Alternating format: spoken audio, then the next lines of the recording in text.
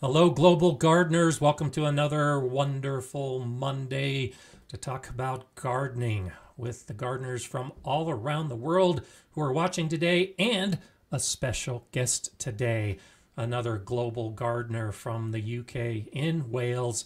We've got Tony O'Neill joining the show today. So let's get right to it because Tony's here, I'm here, and let's have Tony O'Neill join the show today. Hi, Tony. Hey Scott, hi everybody, how are you doing?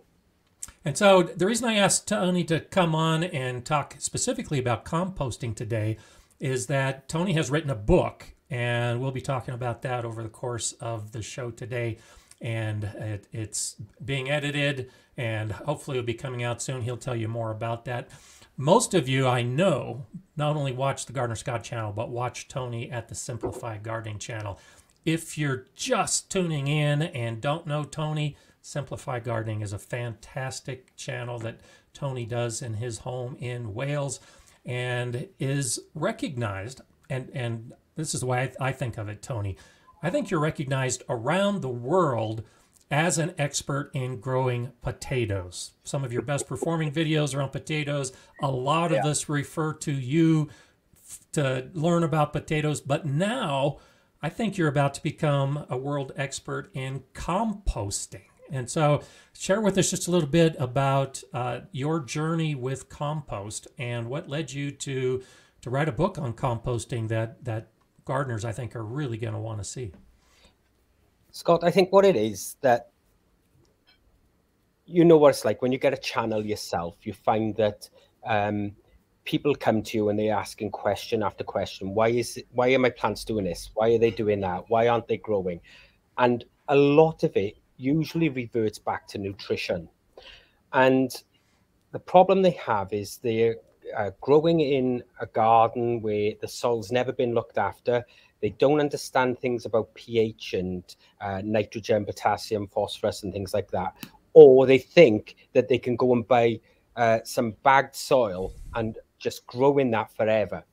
And the reason I decided to write this book was because I kept seeing people struggling with making their own compost at home. You know, Mm-hmm. they may be, adding ingredients into a compost heap and it's never breaking down, or vice versa. They're throwing loads of stuff in and it's turning into a big, slimy, smelly mess.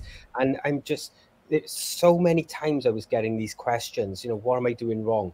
And, everybody throws around things about like the 30-to-1 ratio as far as carbon to nitrogen, but a lot of people don't really understand it. And I thought, Right. well, I'll write the book all around the basis of composting. And as I started writing that book, it sort of expanded, and uh, I went down the rabbit hole a little bit, and it became a book all about the sort of the whole structure around composting and the process and where the microbial life and nematodes and fungal and stuff like that all play a part, and how it plays a part, and how the compost will go through different thermic layers when as it ages and cools down. Oh yeah, And and I actually, so for those of you that are watching, I actually was lucky enough to read an advanced copy that Tony shared with me, and that's one of the best aspects I think in the book. There's a lot of other guidance out there that tells how to compost. You know, like you say, add this much nitrogen, that much carbon, do a couple flips and you'll have compost. But you really do, I mean, you call it a rabbit hole, but I call it research and some in depth information that talks about the fungal activity, the bacterial activity, and what really makes compost. And so, why don't you share with us, if you would, some of your experiences? You talk about what we've gone through. I think most of us who have made compost have had those problems in the past. So, kind of, what is your defining moment where the light bulb came on and you kind of figured it all out? I think that was probably maybe about 15, 20 years ago when I was having those issues as well. And it sort of dawned on me that the more wet stuff I put into this compost, the more it turned into a slimy mess and never broke down. Or the more dry stuff I put into it, it never broke down. And but I knew there had to be a right balance, because there was people all around me making really good quality compost, and I just couldn't get that knack. And then I remember speaking to an old gardener who was on one of the community allotments that we were at, and I said to him, "Why is it that you always get the perfect compost, but every time I do it, it either doesn't break down or turns into a slimy mess?" And he said to me, "Your ratios are all wrong." And the biggest issue, I mean, compost can be easy. You can take pretty much a bucket of carbon, a bucket of nitrogen, chuck it in the thing. Eventually that will break down. But to make quality compost, you need to understand the fundamentals in the compost. You need to know that compost needs to be a 30-to-1 ratio, but it also needs to be no more than 60% in moisture. Now, to tell if it's 60% in moisture, you can just grab a handful of the ingredients, give them a squeeze, and you should only see at least, at the very most, one drop coming out of that compost. But the problem you have is balancing that, the ratio of carbon to nitrogen and the ratio of moisture at the same time. Now, what a lot of people don't realize is that the certain ingredients that they're using, they think that they get that balance just right, but then the water content is way high. And what happens then is you end up actually drowning all the microbial life. It's just too wet for them. Now, they need about 60% moisture, because that's how they get around the compost, because they live in the fluid as such. But when it gets too wet, what happens is the compost compresses and it goes anaerobic, and then all the aerobic microbes die off. Now, you can make anaerobic compost, and I cover that in the book as well. But that tends to be things like in trench composting, and when you're doing fermentations and things like that. But it's really about the microbial life, and that's when you know that you're getting good quality compost. It's all well and good having stuff that looks like soil, but if it's got no life in it, no nutrition in it, and everything else, well, it's just any other medium at that point. So, but it's about getting that. And I spoke to this guy, and he really explained it to me, and he said, Good. "Do this and you'll never go wrong." And he was right. And for 20 odd years, I've been making compost with no problems at all. I've got probably 5 tons of it sat in a pile at the moment, waiting to be used on the garden. And I've got a video coming out very shortly about how I do with that, and there will eventually be a course to go with the book. That's fantastic. So I know one of the big questions that I get a lot too, and I know you get the same questions, is what can we compost when we're talking about those ingredients? So Carlos from northern Spain is asking if cherry laurel and hydrangea can be used in composting. And so, like you said, I think anything can be composted if it's organic, but specifically, do you want to address Carlos's question? Yeah, so like Scott's just said, you can compost anything that's ever lived. Doesn't matter what it is, okay? You can compost it. However, things like laurel and hydrangeas and stuff like that, and the evergreens and what have you, well, they take a lot longer, and they have chemicals within the leaf that actually prevent them from decaying as fast. So the issue you have is firstly, they can put ingredients into the compost that you don't want once the compost is broken down. But if those sort of ingredients like the cherry laurel and things like that, you're better off making compost away from your main pile, so that those don't leach into your main compost, and give them time in which to break down those sort of ingredients within the leaves that can affect the growing of other plants and things like that. But it's mainly because they're like evergreen leaves and things like that. They don't like to decay, because they don't turn brown like normal leaves would do when they come off a tree. And the decaying, they've got like the best way I can explain is like like an antifreeze that goes through the veins of the leaf that doesn't allow them to break down that easily. So although you can compost those types of things, you're better off composting them separately on their own and keeping them away from your main pile.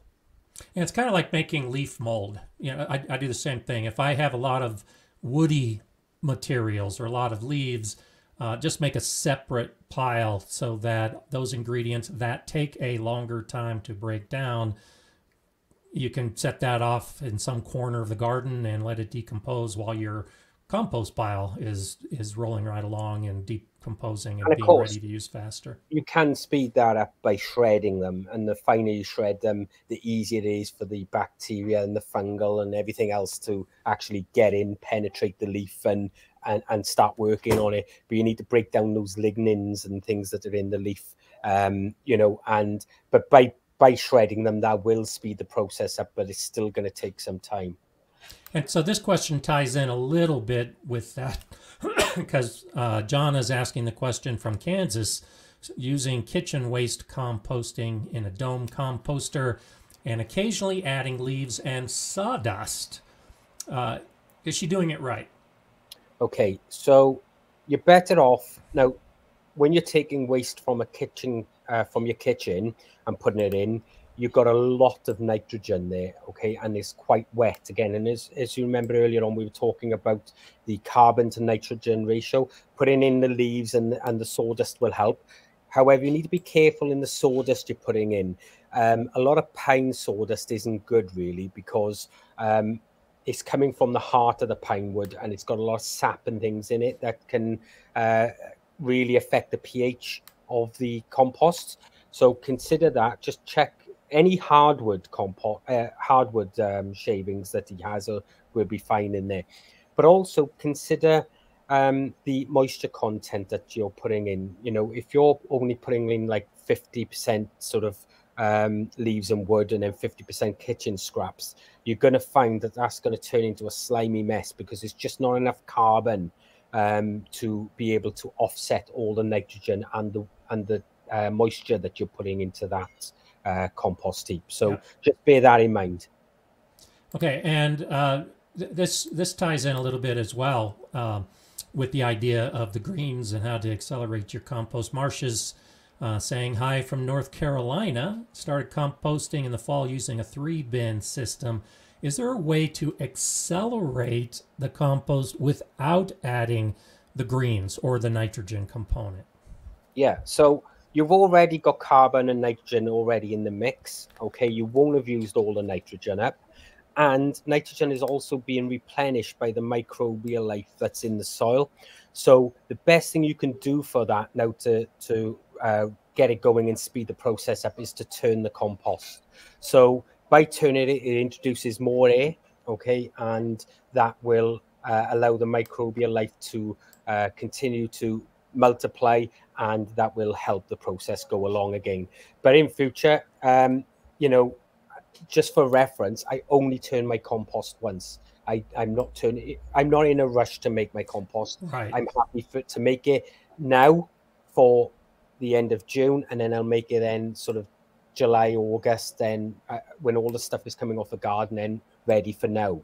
So I make 2 batches a year, but I'm making 4 or 5 ton a year. So I don't have to worry about making 4 or 5 ton a time. I don't have to worry about making multiple batches throughout the year, making it in 30 days or whatever. If you wanted to do that, turn it as soon as once it hits the thermolytic layers within the compost, so it's 60 degrees centigrade, 55, 60 degrees centigrade.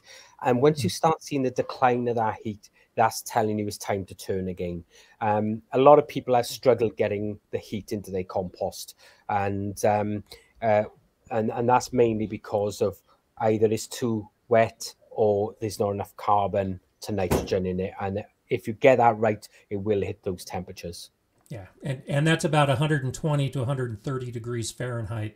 Yeah, you can get up as high as 150 without any problems, but anything over that, then you're going to start killing off microbial life and things. So ideally, between 140, 150, something like that would be perfect. And at that sort of temperature, you're going to kill off all the pathogens and the weed seeds that are in the compost as well. Yeah, that's fantastic. And so another way, and actually this is a way that I tend to do a lot of my compost because I just don't have enough organic material to do what you're doing yet. And so Jennifer's saying she has a pile in the corner of the yard and they just keep adding to it with the grass clippings and leaves and veggies. And she thinks the stuff at the bottom is ready to use. And so this is an approach I do where it's basically like a layer cake, and the bottom will decompose, and I'll take the top and flip it into another bin because it hasn't decomposed because I'm slowly adding to it, and then the bottom is ready to use. So how we often talk about the hot composting methods like we just were. But how about like a cold composting or a composting method like this? So this method is fine because it's a longer process, and it will go anaerobic. Okay, so what happens is as things start to break down and as the microbial life starts to break down the ingredients within the compost, especially in the center, it'll get hot in the middle there, and then as it starts to cool down, the layers collapse on each other and they cake a little bit. That is fine. The microbial life will continue working on it, but eventually it pushes all the air out. So what happens is a lot of the aerobic bacteria will either go dormant or will die, and then anaerobic bacteria will take over the process and continue the process, but it's a lot slower, and you may get some smell of like sulfur and things coming from the pile as it breaks down, and that's just basically because it's anaerobic. And this is when you smell it a lot. It smells like pickling when if you leave grass sit in a bag for a couple of days, cut grass, you know, it pickles, and that's what it goes like. It's because it's gone anaerobic. But even anaerobic compost can be made, and I cover that in the book. And it's literally, this is the process. You just keep adding to the top of it, and eventually it'll break down. And consequently, that's like these Dalek style bins that I used to use, that I put the leaf mold in. I've just literally got rid of them because I'm going to be building some more of the bays I have. But essentially, that's how they work, is you just keep piling in the top and you pull it out at the bottom and it just collapse down. But it is a much longer process. You could be looking anything from 12 months to 18 months for it to, a good layer of it to be ready for you. So if you need lots of compost, it's not the process to use. But if you're just looking to add just small amounts as a mulch around the garden or something like that, or to add to potting soil, then it's an ideal process. You can stick it out of the way at the back of the garden or behind a shed or whatever, and it's a good process because you can just forget about it. You haven't got to worry about it. Yeah, and patience is the key. Years ago, before I knew even a fraction of what I know now, I got a plastic composter from our local utilities, and it was just a square bin that you added to the top, and there was a little door at the bottom that you opened up. And I didn't understand at the time that it was a very lengthy process to just add to the top and eventually harvest from the bottom. And like so many others, I spent a long time trying to figure out, what am I doing wrong with this compost? And because of the design of that composter, I really wasn't doing anything wrong. I just didn't know that you have to have patience for a year or year and a half before you can actually harvest and anything. I think that's the issue as well with it, especially a lot of new gardeners who don't understand the process. And that's why I break down all the process of all the different composting, including like the likes of bokashi, trench composting, cold composting, all of these different composting types, vessel composting, because I break them down because they all have their own little innate ability to throw the new gardener off. You're there thinking, well, why is this guy up there pulling out a ton of compost out of his compost bay, and I can't even get this small amount to work? And you just need to change a few things that you're doing depending on the process you're using, and then you need to understand that process so you can say, right, what I'm putting in here now will be ready in 12 to 18 months, not in 6 weeks' time. Exactly, exactly. And so Mage Grey Wolf is doing it completely differently. And this, especially if you don't have a lot of material, this is an interesting option too, where you just take the empty bags and fill them up with your material. Again, in that same basic 30-to-1 blend is what I'm guessing she's doing.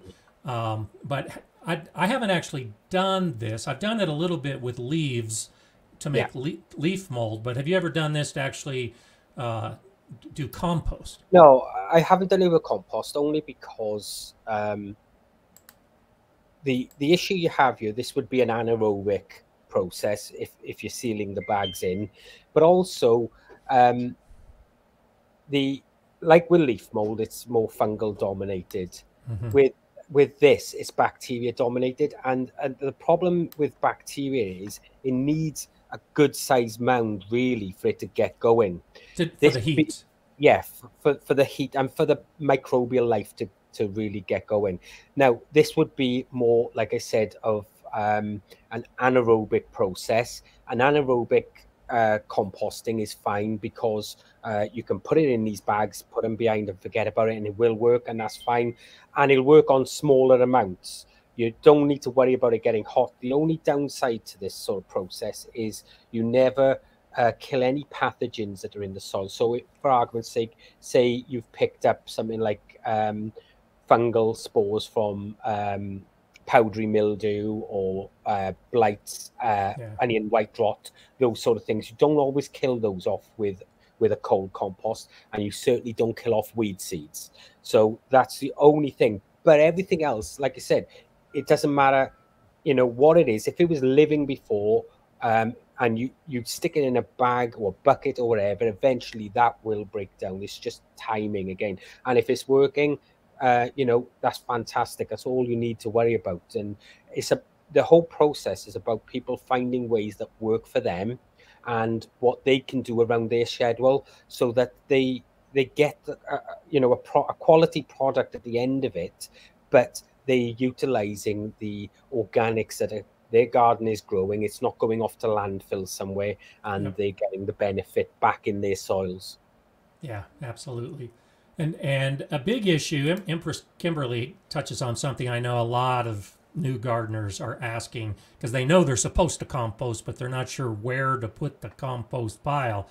And I have this problem in my region. We are so hot and dry in the summer that if we put our pile in full sun, it dries out. It has to be watered every single day to maintain moisture. So putting it in the shade makes sense. But if we put it in the shade and then we get the freezing temperatures, the pile ends up freezing faster than it might otherwise. And this is why large piles of like a cubic meter, sort of 3.5 cubic feet, that is good for a reason. Because of that size of that pile, the center of that pile will never ever freeze, no matter how cold it gets, right? Because all the microbial life all migrate to the center of that pile, and they are breeding and doing their thing, and they're creating a little bit of heat. The outer areas of the compost will freeze, but the inners won't. Now, the process, the whole thing about this, as far as shade and sun goes, I've got mine out in the sun, but if you've got hot temperatures, put it in the shade. But just do yourself a favor.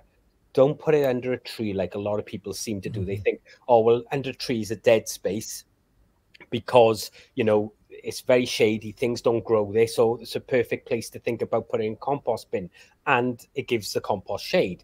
The problem is that the root systems of the trees can actually wick all the moisture out of the compost as well, because as they are drawing moisture out of the soil below it, that then through capillary action sucks all the moisture out of the compost too. So just bear that in mind. Great at putting it in a shaded area. It doesn't need the heat from the sun at all, so you don't need it.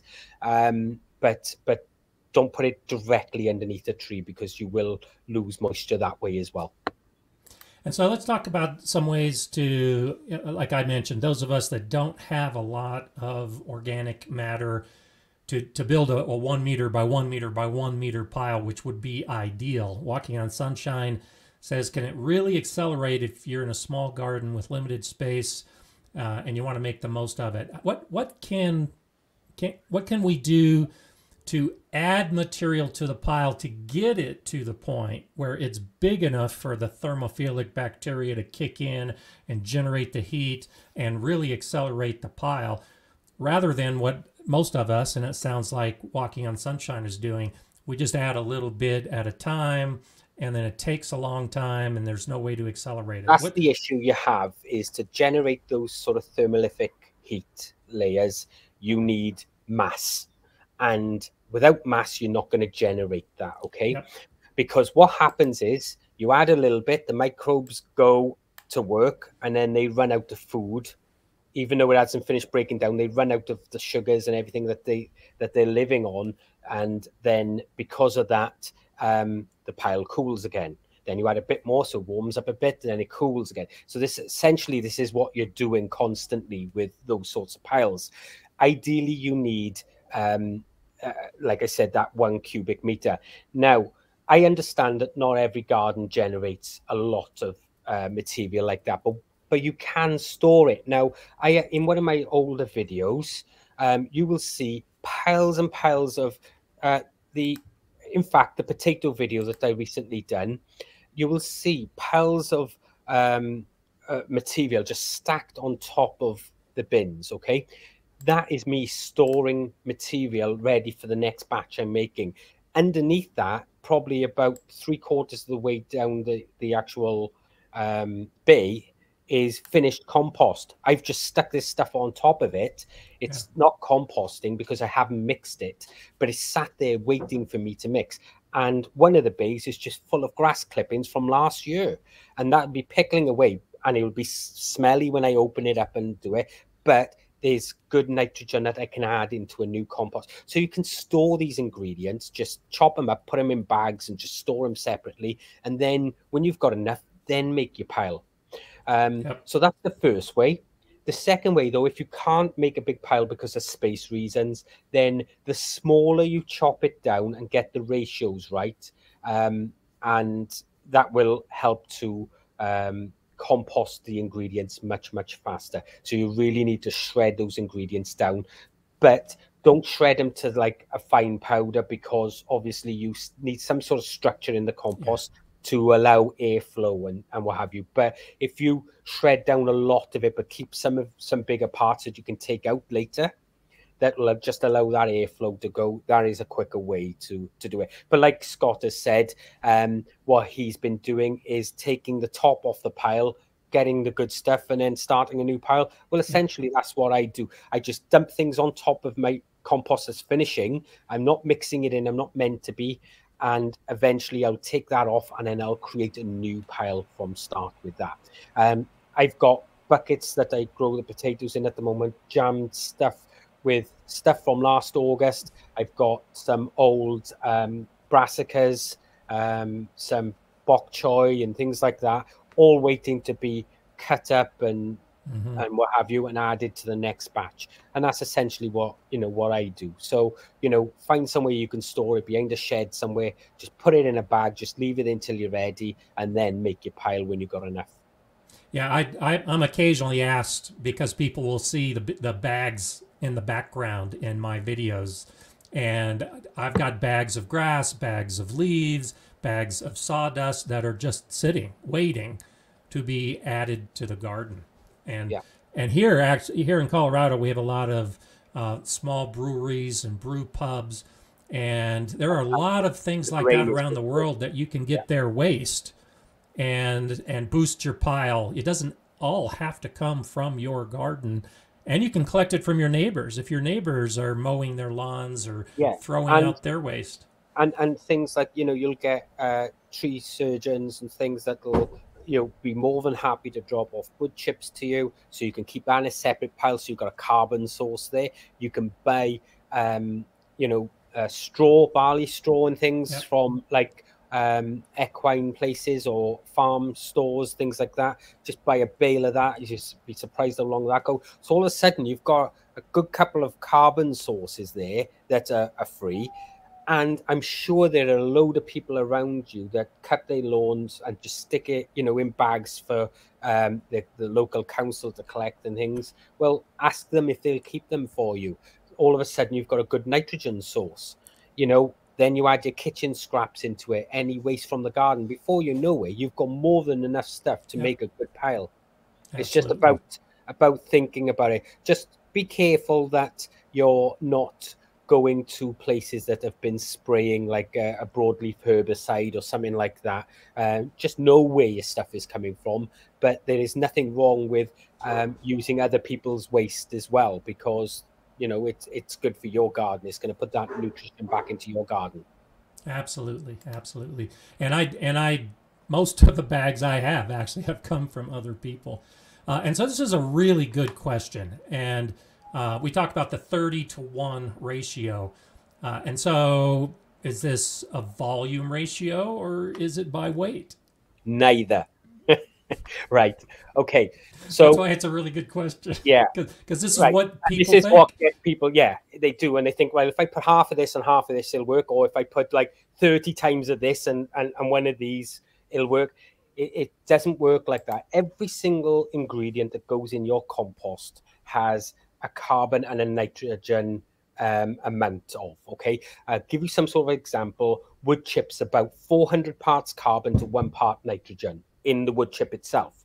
Whereas your weeds, are about 50-50. So they have about, you know, sort of maybe a 10 to 15 part carbon and again a 10 to 15 part nitrogen. So you could literally just put weeds in there and they will break down because they have the soil built in and what have you. But knowing what each component that you're putting in the compost is carrying that carbon to nitrogen ratio is important. And that's why I carry quite a large chart in my book that breaks down all the ingredients and the carbon and nitrogen ratio of each ingredient. So straw is about 150-to-1. So, you know, so depending on the ingredients you're adding at the time, you can then work it out. And in fact, for those people who buy the book, I've created a calculator that does all the workings out for you. There is a you read the book, Scott. There's a Yeah. process in there that's quite in depth. That we go into the carbon nitrogen rule quite a lot, and there's a lot of calculations to work through.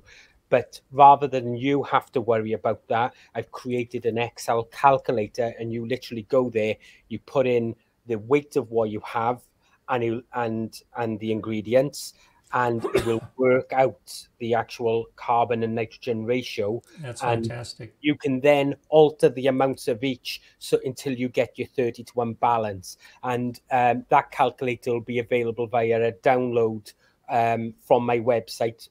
I just got to put the link in the finished book. That's all. Awesome, awesome. And so uh, that highlights that composting can be very scientific. Yeah, yeah, That you have all of the formulas in your book, all of the math figured out. I think it's just fantastic. You have all of the examples of all the ingredients with the individual carbon to nitrogen ratios for those individual ingredients. But I think you would agree with this. In the garden, when we make compost, there's actually an art to it as we start putting the ingredients. And here's a really good point from Lily. Before we go on to that, Oh, yeah, Scott, sure. that's why in the book we go right through the process from explaining what every sort of composting type is, and then we get right into the crux of it, all of the science behind it and everything else. But in reality, you're literally grabbing handfuls of this and that and throwing it into a pile. And the book has been written so that the new gardener can understand how to make compost, but also for those who really want to know the science behind it, that's in there as well. So so this is the important thing. What I don't want to do is put people off making compost because Right. they think it's too hard. That's why I'm creating the course as well that can be purchased alongside the book, only because the book shows you can make it as easy or as hard as you want, but I wanted to cover everything in the book. That's why it's called a composting masterclass, so that everybody, no matter where you are in that composting journey, there's something for you. Yeah. Good. So for you who's been gardening for 30 years and knows a lot about compost, there's all of the calculations behind it and why it works because of the science and everything else. And that's why that's all included in it. But I don't want people thinking, oh, it's too much information. Good I'm not point. going to compost. Good point. Yeah, I think your book is superb for a beginner gardener who has never composted before, and also for the experienced composter who's trying to figure out how to do it scientifically. Yeah. And so, and Lily was wondering about, and this is a perfect example when I start thinking about where experience comes in, is pine shavings very high in a carbon component, and then the chicken manure very high in a nitrogen component. And I use wood shavings and chicken manure as well, because my daughter and my neighbors share when they clean out their coops.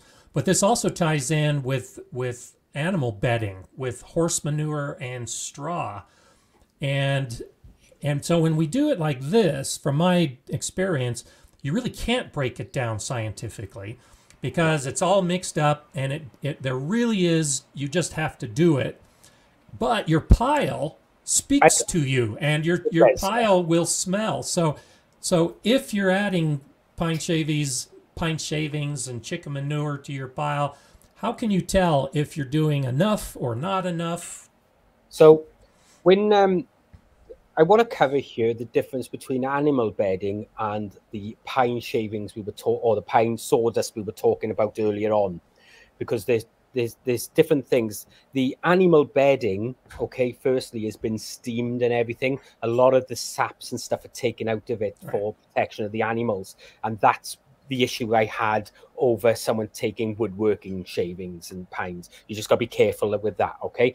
So pine shavings that are used for animal bedding, so for poultry and for equine purposes, things like that, they're fine to use, no problem at all, and they will break down, but they are high. Again, these shavings probably around about a 400 to 1 in nitrogen, but poultry manure is very, very strong in the nitrogen range, and that's probably vice versa. It's probably 1 to 400. So the fact that you've got them balanced.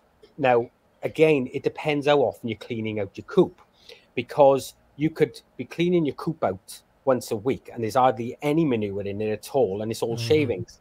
Or you could be going for like a deep litter where you're constantly turning it over, and that's had a year's worth of manure going in it. What I would suggest with this stuff is I would pile it up for about a week or two first on its own and just see if that heats up. If it doesn't heat up, it's got more carbon in there. If it starts heating up, it's got a lot of nitrogen in it, and then you can balance it out. And this is what I'm saying to people about storing these sort of ingredients. You understand them a little bit better.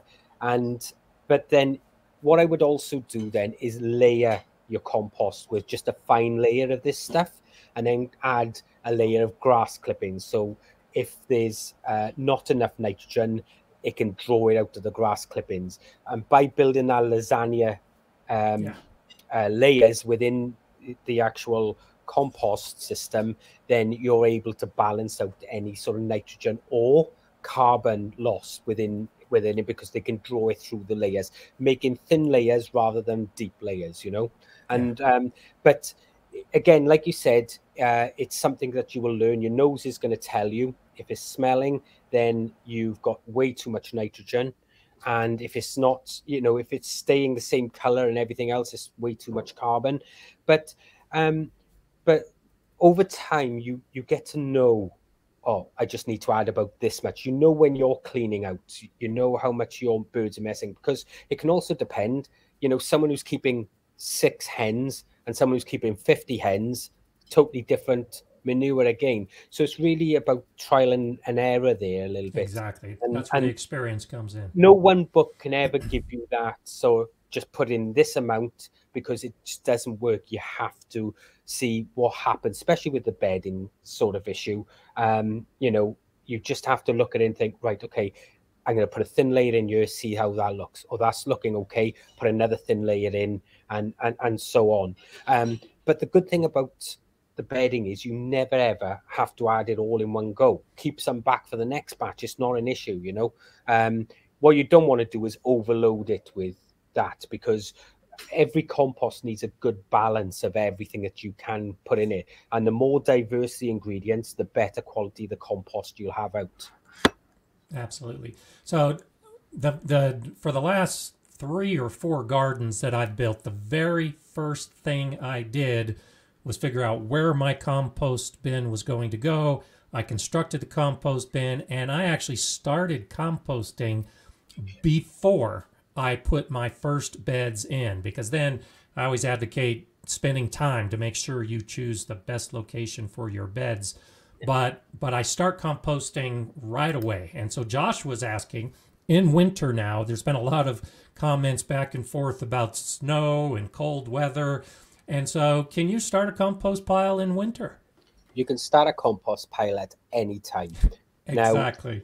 Now, and this is what I think a lot of people think, you know, they get afraid of, or they think it's winter. I got stuff I want to compost and it's just going to freeze, but it doesn't. As I said earlier on, if you've got that mass, that center core will never freeze, because the microbes all start multiplying. They stay in the center and they create the heat. And because they're creating the heat, that then dissipates to the outer levels, and obviously the outer levels will freeze, but then the center will never freeze. So they're already breaking it down. But the important thing about starting it, you know, even in the winter, is the fact that you're giving the microbes chance to multiply. Now, they're going to do this a lot slower than they would in the height of summer, but they will still multiply, and they will still continue breaking down the compost. And what you may find is, coming into spring, you may have to turn that to really kick it off. But other than that, you can start a compost heap at any point. And I've had heaps with snow. In fact, I was emptying one last year. I've had heaps. You know, I've got 2 feet of snow around me, and I put the fork in, and you can just see this steam piling out of the compost, where all the microbial life. And we've had, you know, weeks and weeks and weeks of snow before it. So it just shows that they're still working underneath that. And you can insulate it with carpets or whatever, you know. Well, and even the snow is a good insulator. You know, it doesn't get colder than 32 degrees Fahrenheit or 0 degrees Celsius when it's covered with snow. So it might be much, much colder air outside, but the snow is actually helping to keep the pile, at least the outer edges of the pile, a little bit warmer. And it's just managing that moisture is the important part around winter. You know, you don't want to go over 60%. But around winter, there's a lot of rain and everything else. What I would say for those who are insulating the top of their compost with like a carpet, like I am, no, I will be building a roof structure over these eventually. I just haven't got around to it, and I've been composting in these now for nearly 3.5 years. And but what I will say is, put a sheet of black plastic or something over the top first, and then put the carpet layer over the top of that. And then that what will happen then, the excess rain and things like that will be shed to the outsides, and they'll just run down and run off. So you're not actually getting the core of the compost too wet. That's good. That's good. So we talked about how anything organic, anything that came from or once was part of a living animal, can be composted. Yep. And so there's some things, I did a video about this, and one of the things I talked about that you can use is urine. And I've actually done this myself. And so is urine part of your composting? I do use urine, and I don't purposely just go and fill bottles and stuff like that, but I will use it. And I've used it as well for kickstarting leaf mold. But urine is packed with nitrogen. I think it's something like 23% nitrogen. So, you know, it's a lot of nitrogen in urine, and it's a really good activator of composts. And the initial watering, if you had a urine, water it down like 10-1 or something like that, and use that for your initial watering to moisten everything down, and that'd be a really good activator. But it's not, it's not something that I'm worried about doing. If I've got stored urine or whatever, I'll use it. If I haven't, then I won't bother. But don't forget things like animal beddings, horse beddings, things like that. They're going to have lots of urine in it. Those sort of things. So you're putting it in anyway. Yeah, and I do the same thing. I'll use it to jumpstart a pile, like in spring after winter when I add a lot of new dried from the bags that I was saving, and then once the compost pile's going, I'll use it exactly like you said for the leaf mold.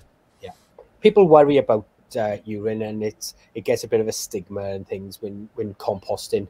But what they don't seem to realize is urine is a sterile fluid anyway. When it comes out the body, it's sterile. It's only later that it picks up pathogens and things like that. Well, if you're putting that into a sealed bottle, it's not a problem because it's going to stay sterile. And then if you put it straight into your compost, it's done and dusted. The microbial life will break that down completely anyway. I mean, you've got composting toilets now anyway. You can compost anything, anything that was living, whether that be, human beings or dogs or cats, whatever the case be. You can compost anything that was once living. And as a side note, there are companies now creating pods for people to be buried in. That I was just going to bring that up, because we become a fertilizer in effect, and we compost down and fertilize that tree, and it's a great way of using that that resource. I'm not saying I'm going to go stick someone's body in my compost, but it just goes to show that you can compost anything that was once living. Yeah, absolutely. And so here's a pretty basic question, because those of us that have been composting for a while often just take it for granted that we know what we're talking about when we say we use a 3-bin system. But what is a 3-bin system? I actually have a 2-bin system right now that I'm going to expand and move to another part of my garden and make it a 3-bin system. So okay, the idea behind a 3-bin system is that you make the pile in 1 bin, and then as it comes out to the thermolytic temperatures and it starts declining, you then turn that compost into the next bin. In reality, that doesn't happen because you end up filling all the bins. So but the idea is that there's another bay next to you. You move the compost over and you've introduced it, but it's still in the bin system. And by the time you get to the 3rd turn, which moves it from one side of the compost bay to another, then that compost should be more or less finished. Now, I only turn my compost once, and I believe that's all it really needs when it's built properly, okay? And I've got a 5-bay system, so if I've got a spare bay, I will turn into that bay. It's not a problem. But, there's no issue with turning it out onto the ground beside the bay and then putting it back in the bay afterwards. So you're double turning it in effect. But the idea of the 3-bay system is so that you keep a bay empty, you move it from one into the next and move it down, and then refill the other one. So by the time you get to the end of the 3-bay system, you've got compost more or less coming out to finishing, and you use that. And that's the idea. Like I said, I've got a 5-bay system that's all made from pallets. And funny enough, when I did the potato harvest out of the compost the other day, that video, everybody was asking me if that was concrete, but they just made out of pallets. Yeah, and I do it the same way. Because I haven't had enough material in the last couple years, I only have the 2, but I only turn my pile once as well. I build it all, and then I flip it into that empty bay, and that's really the only time. I might fluff it up a little bit if I notice that it's getting a little cool, but it doesn't have to be every week you go out and turn the pile if you don't want to. And that's it. If you're getting the structure right. Now, a lot of people challenge me over the way I built my compost bays because I seal the walls. And they say, well, no air can get in there. But there is already huge amounts of air within the compost because it's about the structure of the compost pile when you build it.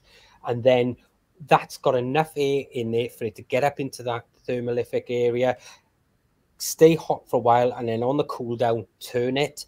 That is it. because once it goes back up there and stays there for a bit longer, it's had everything it needs on the cool down. You can leave it cool down then and allow the worms and the arthropods and everything else to move in and do what they need to do to finish up the decomposition of that compost. So, I mean, I've got video from when I emptied the potatoes out of that video the other day, and it's just ram full of red wriggler worms, which have come on their own. They haven't been put in there, you know, and they will find your bay once it cools down, but they won't come until it starts cooling down. Yeah, and I completely agree, and I encourage gardeners that if they're going to do compost, they should do it on bare ground so that they can get that. But here's a good question from Taco Promotions. What do you do if you have concrete? If you're in an apartment and you don't have that space that you can actually get the beetles and the worms and the arthropods and everything else that are part of the decomposition process, So, what would you recommend? so you can build a compost bay on concrete, and they will find that compost bay. I mean, I don't know many people will have seen, like, especially if it's been raining, worms that are like on the path and wedged in between plastic of the polytunnel or whatever the case being. They do come out of soil, and they will migrate across things when it's wet to get to where they want to go, because they will know it's there. But for those who are struggling with space, you know, you could go down the fermentation routes with like bokashi bins and things like that. Now, I've got a couple of bokashi bins here, and it's part of my book. In fact, it's quite a large section of my book. Now, bokashi composting is fantastic. And you're literally just putting food scraps into a bin. The fluids come out at the other end, but you end up then with a fermented compost that you can then add to some other scraps and veg and garden waste, and then put that into a trench compost. But because the fermentation's already kicked off, it's absolutely loaded with bacteria, ready to colonize the rest of it in an anaerobic way.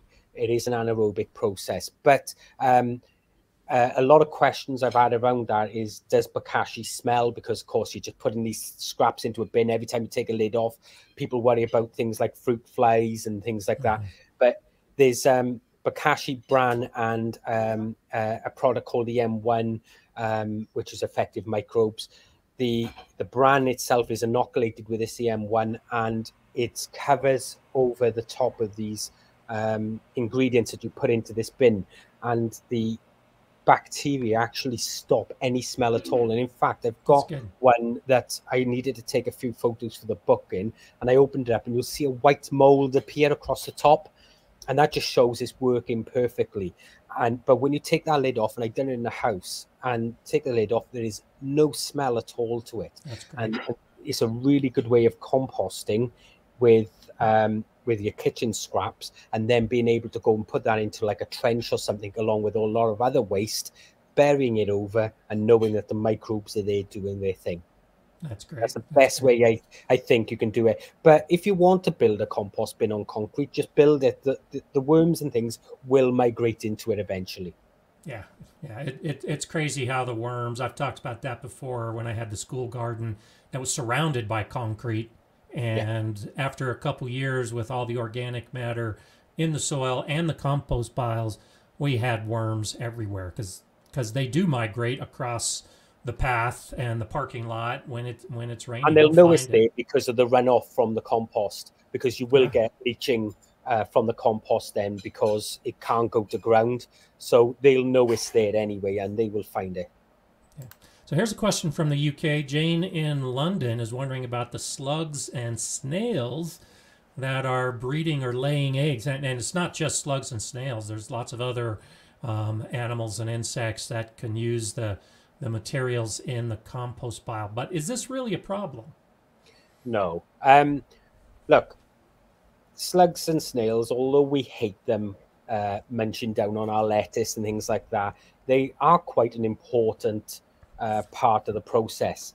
But what you have in compost is you have a very high number of nematodes, and there's 4 groups of nematodes that I discuss in the book, and one of the groups of nematodes actually will attack other living organisms. So they will attack other nematodes, they will attack other fungi, they will attack bacteria, and they will attack slugs and things like that. So they actually keep it in check. Now, a lot of slug eggs won't make it through the compost, number one, because of the temperature it got to in the first place. But then when the nematodes start growing, they are feeding on these slug eggs anyway. So what you find is that although there are slugs in your compost, when it's finished, they will migrate back out to the compost when it's finished. So if you've still got them in the compost, it's not finished yet. They will move into the next bin that hasn't finished composting. So, you know, I've dug out, like I said, nearly 5 ton of compost, and there's not a slug in any of it because they've all just migrated out. Yeah, yeah, absolutely. And it's so there's a couple different, and we've talked about some of this.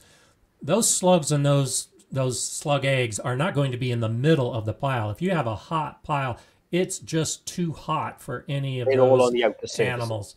And so it'll be on the outer surfaces. They do continue to help break down that material into smaller particles that can then be broken down by the bacteria. But if you see a huge amount of vermin or animals or anything else, that could be a sign that your pile may be ready to use. It's cooled down to the point that you don't have all that heat buildup, which is why everything's coming back into the pile. Building the pile right will stop the vermin like rats and mice and things, okay? And I did a video on that a while ago. I've never had a rat in these compost bays, and, you know, I've been using them for 3.5, but I've been using compost there for nearly 8 years, but 3.5 years, those bays, and people thought that there'd be rats, you know, living in them and everything. But because I build the compost right, it doesn't, they don't go in there at all. And that's what it's about. It's about getting things right so that you stop the things like rats and vermin coming, possums or whatever the case being, that you have. But also that things like slugs and what have you, that they migrate out when the compost is finished because there's nothing left for them to feed on. As it turns to compost, well, the microbial life is still breaking that down, but all the goodness and the sugars and stuff that slugs require is all gone at that point. The bacteria ate it all. Yeah, so they just move out and they go looking for food elsewhere.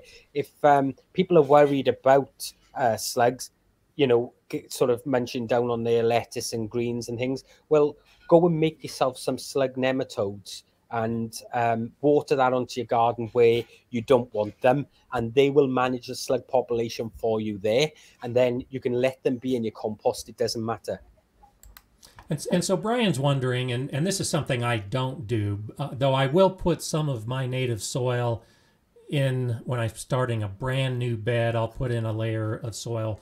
Other than that, I don't do anything to inoculate my soil. But how about, he's specifically asking about a wooded area, but do you see any need at all to inoculate? Because you can buy compost inoculators that I think are a waste of time. What I'll say with this, Brian, is that compost is bacteria dominated, whereas leaf mold is fungal dominated. Okay, now I have used a small sample of soil from the local forest for my leaf mold to bring in the molds in, like just a little inoculation, okay, for leaf mold, because that's fungal dominated.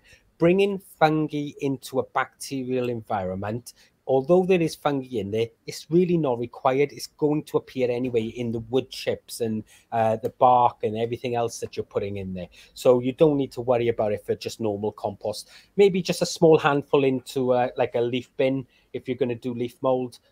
And I'm not talking lots, and literally a handful. Yeah, that's all I do is literally just a handful, just to. For leaf mold, it's great. Never ever worry about it for normal compost.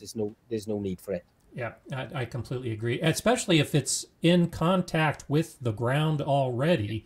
All of your native bacteria, soil-borne organisms they're going to populate that pile just because the bottom is in contact, and they're going to Absolutely. explode. And again, you know, you're going to get mycorrhizal fungi strands running through the ground anyway. Underneath that, they're going to come up into this because there's a lot of carbon in there. Well, that's perfect for them. You know, they're going to latch onto that. And, you know, so you will get a fungal thing in it. But just think every time you turn that anyway, that's going to destroy some of that fungi. Okay. But the bacteria just will remultiply, the fungi will re-go. But that's part of the reason why I only turn my compost once, just to allow the fungi and the bacteria just to enjoy life, do what they want to do. As long as they produce me lovely dark brown compost at the end of it, I'm a happy guy. Like, you know, they Yeah. can do what they need to do. And they've had a happy life to get it Yeah. to that point. And the good thing is you're then spreading that on your garden, and they're going down then looking for things then to, you know, to attach to the root systems. This is why I always say you should have like green manures in the garden. Because I was ill last year, I didn't do it. And I've noticed that my ground has been battered by the storms we've had, and it's starting to cake because I have quite a lot of clay soils. But normally it wouldn't be like that because I've grown a green manure, you know. But like I said, you know, I've got 5 ton of compost. I've still got 3 bays to empty. That's But fantastic. that'll end up all over the garden. You know, it'll probably only be a thin layer all over my garden because I've got a very large garden. But it'll be handy to put out, and then I'll have the same thing come out in June. And as I'm harvesting crops in June and July and what have you, I'll put in layers again then, and then by January I'll have another load then that I can do the same thing again. That's fantastic. And so here's a question I get a lot as well. We say that you can compost anything organic, but are there things that we should avoid composting if we have the option? Right. A lot of people worry about things like tomatoes with blight, you know, and if potatoes get blight, they worry about it. They worry about putting in things like onions that had white rot. They worry about putting in bindweed and couch grass and duck grass, whatever you want to call it. You know, they worry about those sorts of perennial roots, you know, but if you're composting right and you get it up to the right temperatures, all of that will break down. Yeah. A lot of the blights and things like that, and even white rot, they need living organic matter in which to continue thriving. By the time the compost is finished, all of that living matter is dead, it's gone, they can't survive. So you've killed all of that. So blight, I compost blighted tomatoes if I ever get it. I haven't had blight on my tomatoes for the last 10 years, mind, but I've composted blighted tomatoes from other people around me who just wanted to chuck them off the edge. I'm like, stick them in there, I'll sort that out. But because I know I can get my temperatures up to the right level, and I know that I'm going to kill that pathogen off. As far as bindweed and couch grass goes, I'm happy to chuck in small amounts of them into there as well, because I know that the temperature is going to kill that bindweed off. As a rule, if you're not confident in composting, those perennial roots I would put to the side, and I would make you know, I put them in a bucket of water and let them break down in there and use that water to water the garden. Yeah, that's a good idea. Until you know that you can get the temperatures correct. Once you know you can hit that thermalific temperature every single time, then you aren't going to worry about what you put in the compost at that point. Yeah, and I actually, and I've mentioned this in some of my videos as well. I compost all of my weeds. Yeah, Now, you know, I try to pull the weed before they've gone to seed so that they're not spreading as I pull them. But yeah, I completely agree. I have no issues at all throwing weeds of all type into the compost pile because it's organic matter. Yeah, exactly. But if you think about it, these big roots like dock, dandelion, couch grass, duck grass, you know, bindweed, they've pushed really far down into the lower depths of the soil that most plants aren't going to reach. They've pulled nutrients out of that clay and brought them up to the surface. So either put them in a bucket and take those nutrients and water them back on once they've decayed, or put them into your compost. But make sure you can get that compost hot first. If you can't get it hot, don't do it, because otherwise they'll just grow throughout your compost. But if you can get it hot, then they will die every single time, and you aren't going to worry about it, because everything breaks down once it hits that temperature. And so I've seen a ton of videos. I'm sure you've seen these videos too, about burying your kitchen waste. And you talked a little bit about the bokashi, where you're taking a material that's already broken down and then putting it in a trench in the garden to incorporate the bacteria and that material. What are your thoughts on the raw kitchen waste, digging a trench and just putting it trench composting? I've actually got a section on that in the book as well, and that's fine. A lot of people do, especially here in the UK, because you need a moist area for that to happen, because the bacteria need that moisture. So if you've got, this process isn't really ideal for places that got real dry, sandy soils. You need the moisture for it to work. But if you know, like I'm in quite a temperate climate here, it's wet, you know, and what have you. So I dig a trench, and you can just put waste in that, and it tends to happen for a lot of beans and things like that. So fava beans or climbing beans, things like that, you know.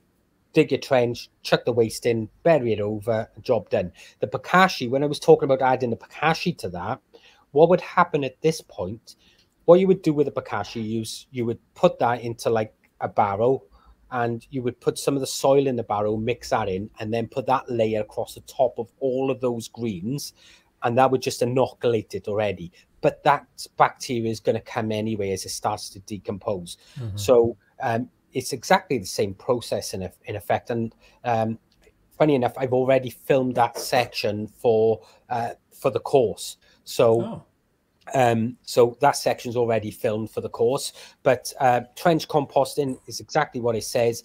You can put garden waste, kitchen scraps, anything like that into it. What I will say to you, do not put in things like animal manures that's got bedding in it and things like that, because that's just going to rob all the nitrogen out of your soil. Yeah, so, and that's the caveat I usually give, is that if you do it in one of your active garden beds, you can't or shouldn't put a seed directly on top of that trench with all that raw material, because if the plants sprout, they're not going to be able to grow, because all the nitrogen is going to the decomposition underground.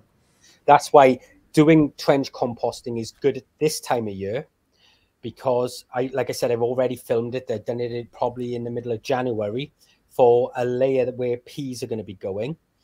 And I won't plant those peas out till probably May.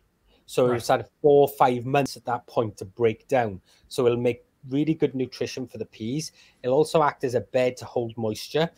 But at that point, it's gone through the process of breaking down, and then, you know, you can continue to grow in it that way. So trench composting is something that, you know, you need months for it to start working before you can plant it. So if you plan on planting all of your beds, then trench composting isn't going to be a process that you want to be utilizing. Yeah. And so I think this is a good point from Masabi Gal. Those of us that have space, those of us that have big gardens, we talk about the 3-bin system. We talk about trying to make as much compost as we can possibly make. But I don't think any gardener should think that if they're not making a whole bunch of compost, they're doing something wrong. A lot of people don't have the space. They don't have the physical ability to make compost.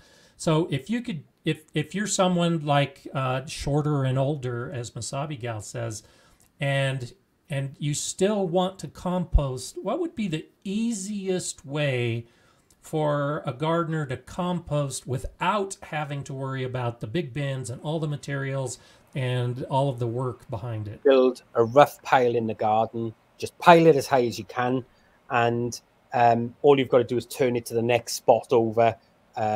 That's the easiest way. But for someone who's having issues, firstly, a 3-bay system you don't need. You can just have a single bay if you wanted that, and just turn it out and then turn it back in. Okay. But if you're having issues, you've got no space, you want to compost, and you have mobility issues, things like that, you can get compost tumblers. They're okay as long as you've got a good design. Okay, there's a lot of compost tumblers out there that are absolutely rubbish. There's no paddles inside to actually turn things around. So when you turn them, it just slides around the bottom. It doesn't actually turn the compost. And that's usually what you find with people who say, oh, they don't work, is because they've got a poorly designed compost tumbler and it doesn't actually agitate the things inside. They just slide around. You need paddles inside the compost tumbler to actually break everything up and turn it. But look, at the end of the day, there's lots of different ways to compost, and you need to find one that's suitable for your scenario, where you are. Anybody can compost. If it's on the kitchen counter, you can use Bokashi. If it's in the backyard, you can use any of the systems we talked about. And at the very least, just stick all the ingredients in a pile on the floor, cover it over with a tarp, and then every now and then just turn it over by its side and then cover it back over. There are various issues. And again, we were talking like the Dalek style compost bins with the lid on the top and the door in the bottom. You can use something like that. There's lots of different options open to people. You just need to find the one that's right for you and the process that's right. Yeah. I had a gardener friend years and years ago, almost 20 years ago now, who had a beautiful landscape, just a amazingly beautiful garden, to the point that it was featured in commercials locally. And her method of composting was a corner of her yard that she just threw all the waste into and let it build up into a big pile, and then she flipped it once. And that was it. That's how she made it. She devoted most of her time and attention on the plants and the pruning and the growing of the plants, and the compost was just something that took care of itself. And that's it. Like I said, we can make composting as hard as we want to by going into all of the science behind it and everything else and understanding the process. Or you can make it as easy as possible by just dumping everything in a pile. Don't worry about the temperatures. Don't worry about the water or anything, and just leave nature do its own thing. Now, by understanding the process, we can speed that up greatly. But it doesn't mean it won't happen if you just throw it into a pile and just forget about it. It might go smelly and this, that, and the other. But if it's out of the way, it doesn't matter. It can go smelly. It will still break down. But it's understanding the process, which is what the book was all designed to do. And it was so that people can go and learn the journey from the very beginning, understand what the carbon nitrogen ratio is, understand about moisture levels, understand all the different processes. And then if they want to, get into the calculations at the end. But like I said, I've even taken that away from them and said, look, here's the calculations. This is how it's worked out. But go here and there's a calculator. All you've got to do is put in your weights. Just fill in the blanks and it all figures out. And so I have no doubt with everyone who's been watching now and everyone who will watch this on replay that you obviously know what you're talking about when it comes to composting. And the book, and I can affirm this, the book really is fantastic. So let's talk a little bit about the book. Linda's asking, when will it be available? I know that it hasn't been finalized yet, but what's the time frame and what's your plan?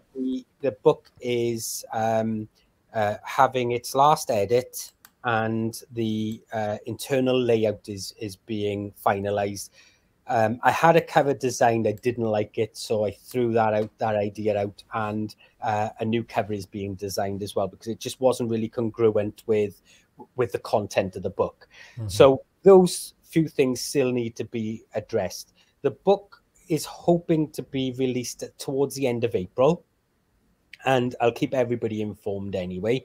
And it will be available via Amazon and all good bookshops. So it doesn't matter wherever sells books, they should be able to order it, because it'll be available through Ingham Spark as well. So that's where all the bookshops tend to order from directly, and they'll then be able to get copies ordered for you. And does that include the states? Will I'm hoping American bookshops? Yeah, I'm hoping it'll be on Amazon, .com, .ca, .uk, and .au to start with.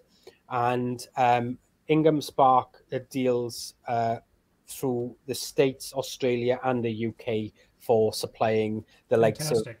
big bookstores and things like that. So, and if not, you should be able to order it through your local bookstore. Great. And I really do recommend it. I haven't seen the final. You showed me the cover that Yeah, you there's still you a lot of work to go discarded. on when you add the original Yeah. non-edited version. So Things have been taken out and added, but I haven't seen the final version yet, but this really is a good. It's a reference source.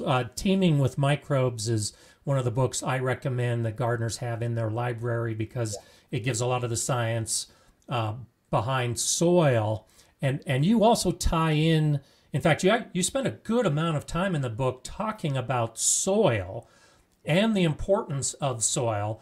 It's not all about compost because the reason we're making compost is to add to our soil and get all of its benefits to improve the soil in the garden. So let's go ahead and finish up with that. If you just want to spend just a little bit I don't talking think, about the soil and yeah, that correlation. I don't think it could be a masterclass without including the soil, because when you look at plants, they need that soil in which to thrive. People will fill the beds full of compost and then wonder why 3 months later there's got no nutrition in it, because the plants have drawn all of the sort of nutritional value out of that compost. But putting layers in of compost on top of garden soil that already has microbial life in there, and it has all of the mineral content and things like that. This is what you need for a good balance for your plants. Now, when we feed the soil, okay, that builds microbial life within the soil. Those microbes then produce in your soil, and what's happening there is the whole process of life is going on. So we have some microbes growing and they're feeding, breaking things down, and they're defecating in the soil, which is releasing releasing nutrients into the soil. Mm-hmm. And then they're dying, which is decaying in the soil, which releasing more nutrients. And then you have the likes of nematodes eating other bacteria and fungi and things like that, and that's also breaking down. So we have this complete cycle going on. It's called the soil food web for a reason. This huge cycles going on in your soil, and compost is the food that we're giving to feed those microbial life in the soil. That is all it's for. We're not creating compost to feed our plants, and it's by feeding the microbial life in the soil, they feed our plants. Okay, and that's what it's about. And so much so, and I've covered this so much in the book, that I asked Dr. Elaine Ingham to write the foreword for this book, which she agreed to. So, and for people who don't know, Dr. Elaine Ingham is the one that has developed that concept of the soil food web. So when we talk about this big interaction, it's Dr. Elaine Ingham that is the one that's speaking around the world on that topic. Yeah, and I'm very lucky that she agreed to write the foreword for the book. I'm still waiting on that foreword at the moment, but as you can appreciate, she's very busy. So there's a couple of things that may hold the book off from being launched by the end of April, but hopefully everything is still on go for the end of April. I mean, the book is finished, all the photos are done, all the graphics and everything are done. Like I said, it's just all typesetting and stuff like that now that needs doing, and I'm waiting on the foreword to come. And but like I said, you know, I mean, this life under the soil that's going on, people have no idea about it, and they think that they're producing compost to feed the plants, but you're not. And that's what the book is about. It's understanding that process. It's understanding why we make compost in the first place, how it's made, and why how the bacteria and the soil and the fungi and everything else all play that part of that food chain. And it's the smallest amounts, they move on, and then the worms carry on the process, and the arthropods and everything else that goes up to that food web. And I've got a big infographic in the book that shows this whole process working, and then the plants feed from all the nutrition that's being created because of that life cycle down there. Fantastic. Yeah, it really is good. And so Tony and I have talked previously, and I think I mentioned this recently in a live stream as well, that when the book does come out, Tony is actually offering a signed copy to subscribers of the Gardner Scott channel. So sometime, I'm guessing it'll probably be May or June by the time everything gets finalized. But Yeah. you can look for that. You, the viewer, can look for that in the future, that you'll have the opportunity to get a signed copy. But when it comes out, I would say don't wait for that single signed copy. I'll definitely tell everybody about it and It make get a out great there gift and for get somebody. it. So, you know, even if you've got a copy, it would make a really good gift for somebody that, you know, and, you know, another gardener in your life, you know. Like I said, so if you've bought a copy and it's not signed and you want to keep the signed copy, then that's up to That's you, right. you know. But you can pass on your copy, and I've written the book in a way that I hope people use it like a reference, like you said, Scott. You know, that they come back and look at these sections and think, oh right, that's why that's doing that. Oh, right, I now understand that. And eventually, over time, people will understand that process so much more that they won't need the book then, because they'll be able to write the book of their own. You know, it's and Yeah, that's that's a good point. what I want people to understand, is that this whole process is just you know, just a process. Follow it along and learn from those sort of steps as you go, and understand it, because it's not until we understand something we can't assimilate it if we don't understand it. And once you understand, you get composting and you know exactly how to compost, and you can do it with your eyes shut.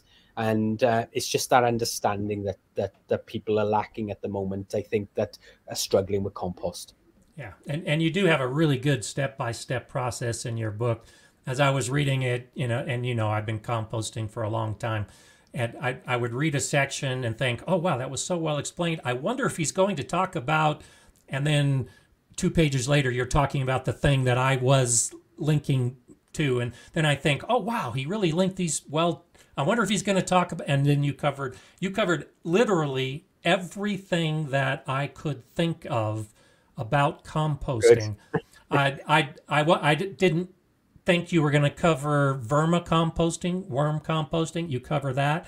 I was thinking, I wonder if he's going to talk about bokashi, and you talk about bokashi. So it really is. That's why it's such a great reference book, because regardless of what type of composting someone chooses to do, you've talked about it, and you've talked about it in a very easy to understand way. So I hope everybody ends up with a copy of your book. I've already referred to it myself as I've started thinking about some future videos I'm making. You know, the problem I had with the book was keeping it to a length that people would read, you know, and putting the information across, because I could talk for months about composting, and getting that across in 80,000 words is hard work. You know, it's knowing when to stop is the but you know, manage to get everything right at a good size, and but cover everything in depth. And that was what I wanted. I didn't see the point in writing a book that someone was going to be coming from this scratching their head going, well, I still don't really understand. Yeah. I wanted it to be no qualms. You go in there, you read that book from front to finish, you know, from front cover to back cover, and you can go from there thinking, right, okay, this is the one I want to do. That's how I've got to do it. I'm going to go and try it. And then the practical side of things, that's why I'm making the course as well. The practical side of things then will be a little bit different, but putting the theory into practice so you can see it working, and things like that. Because, you know, it's all well and good having a book and telling people how to do something. If they don't think that you can do it yourself, then, you know, there's no buy into it. But the course will actually show that process. And like I said, I've already filmed the trench part. I've filmed the harvesting part now, because I've just done it, because I already completed my compost last year for this year, you know, and we'll be building new piles, so we'll be filming that as well. And Nice. and that'll all go in the course, which it won't mirror the information that's in the book, but what it will do is give you an explanation based around those factors. Fantastic. Well, Yankee Sister, I want to give a shout out to you. Thank you so much for that Thank super you very much. chat. And I agree with her. This has been an amazing live. And even for people who have been composting for years, there's still a lot to learn. And I want to thank you for your time here today. No problem. And for all those who may have come in late or missed it at the beginning, Tony O'Neill has the Simplified Gardening channel, and it is fantastic. And so tying in with your channel, we've been talking about the book, we've been talking about composting, and the literal tons of compost that you have. I'd like to have that problem. Are you Not a planning? problem. I know. I know. I wish it was a problem that I had too much. I'll never get to that point. No. Are you not necessarily moving in a different direction, because you're known for your potatoes, you're known for a lot of the other subjects you do? Will you be doing more compost videos, do you think, now that you've got this book? Like Charles Dowding now, basically every time he does a video, he has to talk about the no-dig method because he did the no-dig book. And so do you find yourself thinking that way, where you're going to be doing more compost videos, or the same old stuff you've been doing? I'm going to continue doing, don't get me wrong, there will be compost videos. I mean, I've made a lot of them already, and I will continue to make them. But I'll give you an exclusive. I've just finished writing the second book, which is called Your First Vegetable Garden. So that will hopefully be out in December. And that is just going back to basics, you know, setting up the structure of the garden, you know, and basically taking over a garden for your very first day to harvesting. And that's what that book is about. So although I've produced a book on composting, I mean, my channel's all about gardening all over, and my website's all about everything to do around growing. And I like that. I don't want to be known for just potatoes or just compost or whatever the case being. I'd rather people see the channel as a resource like yours is, where they can come and get any sort of gardening information. And if I haven't got a video on it already, I will be making videos on it. But I've got videos on most things. Thank you, Susan. I appreciate that.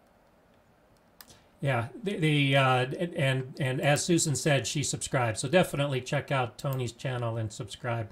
And yeah, I'll be doing a presentation we have a horticultural art society here in Colorado Springs, and on March 4th, I'm actually doing a Zoom presentation for them as a class. And yesterday I was talking to the facilitator for that class I'll be doing about my channel, and she was asking about different subjects, and it's like, oh yeah, I have a video on that.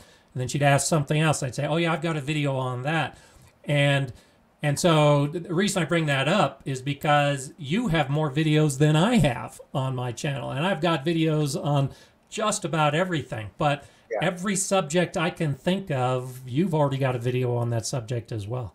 Yeah, you know, I've been on YouTube for coming up to 12 years. And well, I've been on longer than that, but making these videos for coming out, 2011 was the first video I made for gardening. And when you're making sort of content like this, you're going to cover everything, and even more so now, because over the last sort of 4 or 5 years, I've really sort of been making specific videos rather than just here's what I'm doing videos. Right.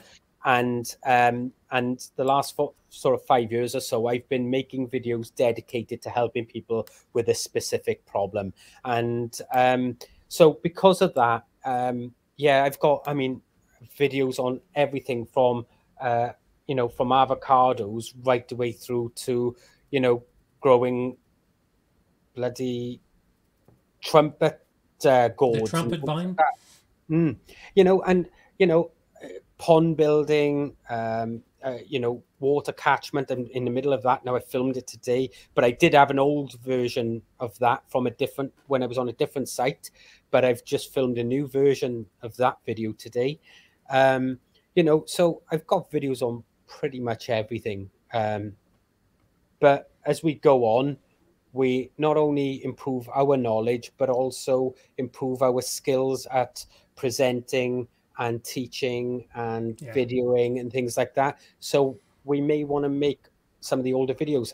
And not even that, sometimes you'll make a really good video that should do really well, that goes absolutely nowhere and no one ever sees it. So sometimes you need to remake that video for it to get, Yeah. you know, seen again, you know. So, you know, I'll still be right across the board. I'm not going to just be making compost videos. I mean, I've got probably 40 videos on potatoes. You know, I've probably got 10 videos on compost, but I've also got like 5 videos on bananas. I got 5 videos on grapes. Do you know? So I've got lots of different videos, you know. Yeah.